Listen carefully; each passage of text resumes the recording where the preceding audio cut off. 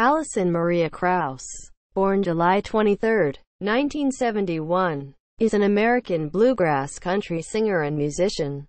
She entered the music industry at an early age, winning local contests by the age of 10 and recording for the first time at 14.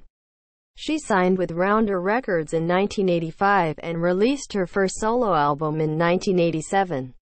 She was invited to join the band with which she still performs, Alison Krauss in Union Station, and later released her first album with them as a group in 1989. She has released 14 albums, appeared on numerous soundtracks, and helped renew interest in bluegrass music in the United States.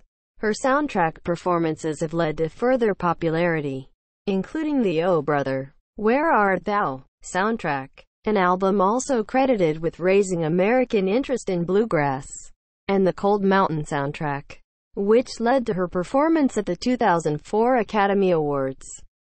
As of 2019, she has won 27 Grammy Awards from 42 nominations, ranking her third behind Quincy Jones and classical conductor Georg Solti for most Grammy Award wins.